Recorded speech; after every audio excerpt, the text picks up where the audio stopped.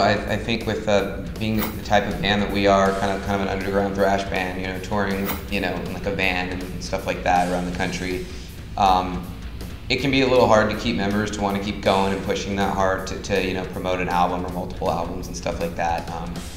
So what, you know, basically what happened from the last album to this is just, you know, that kind of lifestyle for people, you know, it can be a little rough, and at certain points then people kind of want to, you know, when they're in their mid-20s and stuff, they want to kind of go off and start being the adult in their life, and I'm the guy that's like, you know what, I don't want to do that. I want to be irresponsible and live at home as long as possible, and I want to go and tour in, you know, in a van and maybe someday in a bus, and have some people that want to do that and everything that comes along with it. You know, a lot of hard work, a lot of dedication to writing music, to touring, to promoting, you know, and just revolving your lifestyle around that. So basically, that was kind of the factor that led to the change in lineups. And I thought that he was interested in taking my drummer from my band, so I like didn't respond at all. I was like, because they never announced they were looking for a guitar player, because those are really easy to find, you know. So they announced that they were looking for a drummer.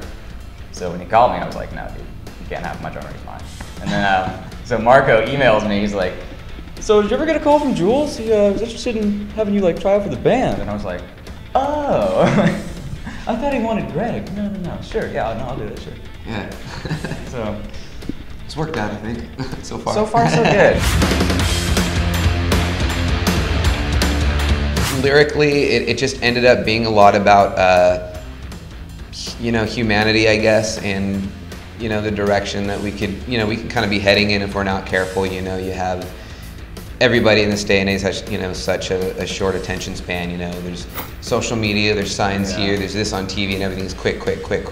And then there's also something that I don't usually talk about. You know, I don't usually get into politics and stuff like that. I know a lot of people have arguments over this stuff, but I kind of just sit back and listen to people and like see how they view things. And there's a lot of conspiracy theories out there about, like, you know, things our government doesn't want us to see, and like things that are being put on the news just to like control us and put our, you know, get our attention to divulge in that area or this area. And I kind of see like that's almost kind of true in a way. I mean, I'm not going to be like, that's what I think it is, you know, like some people think certain things are the way they are. I just kind of see like that's kind of what I see when I look at, like, in general, like the American public in a way, you know. Media consumption and fear. Yeah, exactly. Media consumption and fear, and just that, like, it's like, hey, there's a swarm of killer bees coming this summer, and everyone's like, oh my god! This is what you should be afraid of today. Exactly, and it never happens, and then everybody just moves on. Then there's another thing like SARS outbreak. I mean, of course, some of these things did happen, but some of them just go away, and it's like,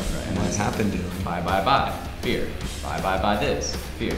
Exactly. So I don't know. I guess that kind of, the songs all kind of have their own theme, but it's kind of like the general theme is that, and it just kind of became that. I don't even know where. It just kind of like, you know, a metal band, let's write something a little bit more mature, not just all about like Satan, death, killing, you know. Which is fun. It is. Fun, but, it's you know, fun to write about that, not to do it, but to write about it.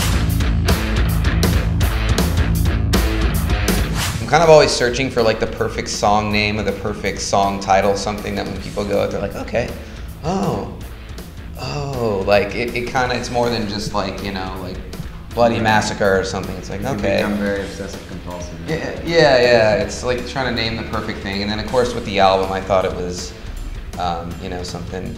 I don't know if this is exactly where I drew the parallel from this, but I guess one thing that, you know, the new album's called Fear Beyond Lunacy, and actually the strongest track and the one that we're probably going to be focusing a lot on is called In Fear We Trust, which I kind of think both have kind of a catchy name to it. And I kind of took a little bit of a parallel from the Slayer thing with the Rain in Blood and then the song Raining Blood, kind of like, it's like not quite, but it's kind of the same.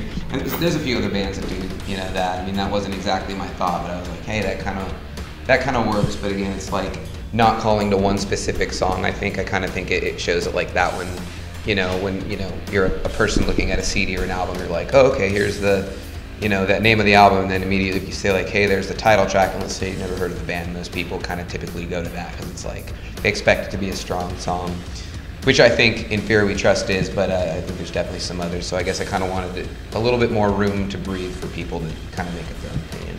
Hi, this is Clayton. And Julz from Hatchet. Subscribe to Louder Noise. The loudest noise on earth.